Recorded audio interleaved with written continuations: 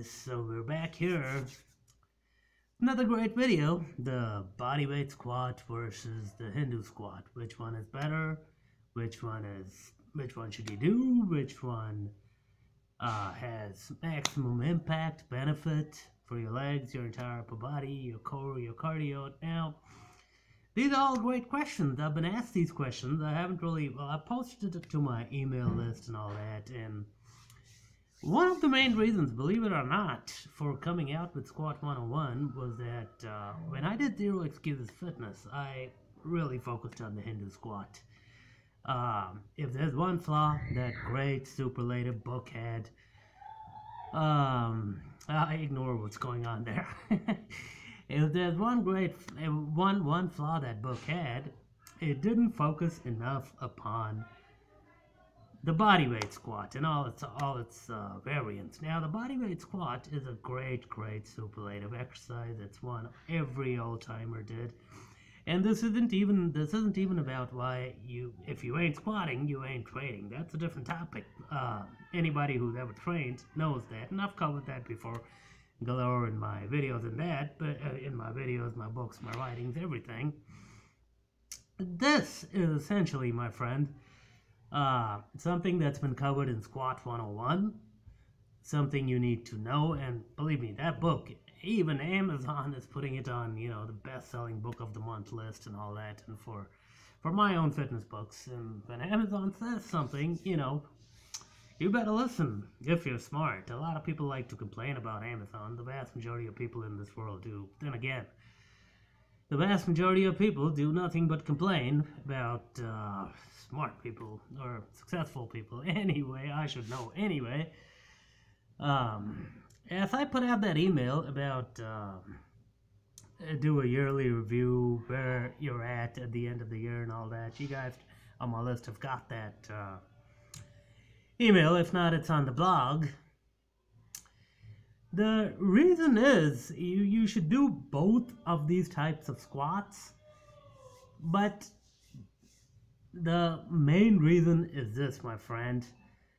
Most people are very weak in the lower back, but they're weak bending backwards, like arching their back backwards. For me, even when I was fat, even when I was out of shape, doing the bridge was always very simple, the gymnastic bridge and all these other movements, or reverse push-ups and all that.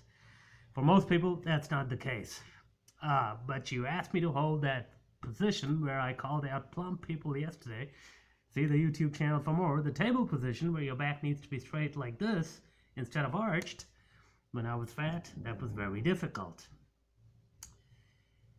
And a lot of people, and this problem isn't talked about so much in the fitness community, a lot of people have weak hamstrings. They cannot bend forward. They can still do the backward bends, but bending forward is something that's very ignored because the vast majority of people don't have that problem. They have the opposite problem. And this argument applies to a lot of exercises. The Hindu push-up or the regular push-up. In the Hindu push-up, you arch your back like this, right? When you go up, you're like this, and then you arch. And then without an arch, it ain't gonna work. Now, people, and yourself included, who have been doing those for years and years, now with a regular push-up, sometimes the regular push-up, your back is roughly parallel to the floor, right? So I'll often notice myself when I'm doing high reps and all that. Sometimes I'll, when pushing up, I'll arch just a wee little bit. It's not noticeable, but it's there sometimes. And that's something you should work to avoid. Now, back to squats, and there's going to be a lot of videos and all this. Look, the Hindu squat is great. This way. Oh, and this position that I was just in, that's great too. So the Hindu squat is this way and this way. So you go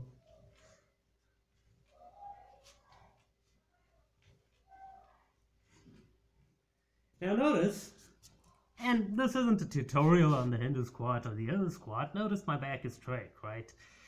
But a lot of you with big bellies, a lot of you with more fat, or simply, a weak core, you're still gonna, as you do those exercises, find yourself slouching a little ahead. And although this isn't the Hindu squat, as I explained in the book, Squat 101 is not a thigh-oriented exercise. Most people, when they first begin, they'll feel it there.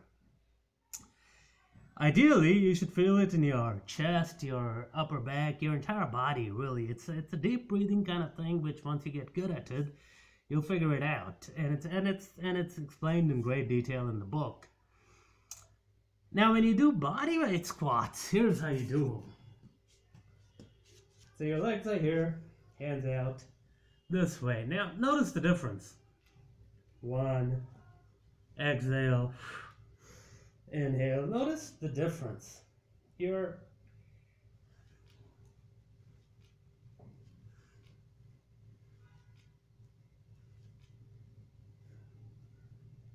Notice the difference. I don't know if you can see it. Your back, number one, remains completely straight.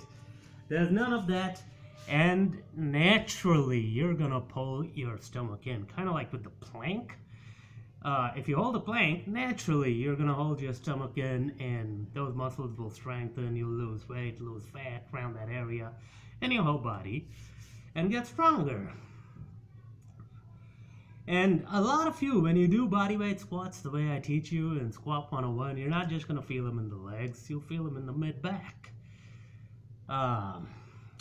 That, my friend, and in the hamstrings. If you open the hamstrings up, my friend, your flexibility, it's not just about your thighs, it's about the back of the body. I keep writing that, I've said that. It's about the upper back, the shoulders, everything. There's a good reason for the saying, can you back it up? Or when your back is against the wall. Because the back of your body, any martial artist will tell you, those powerful kicks, they don't come from the thighs. They come from the core and the back of the body, hamstrings included.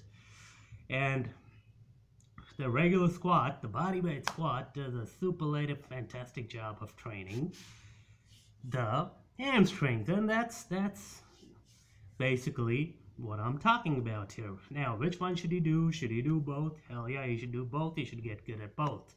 Because they both work the body a lot differently.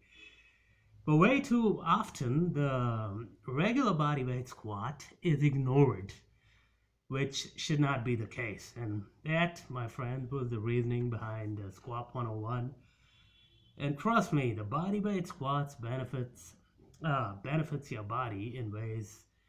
If you do them the right way, I mean, they're not just squats. There's something you should do every day. There's something you should do for the rest of your life.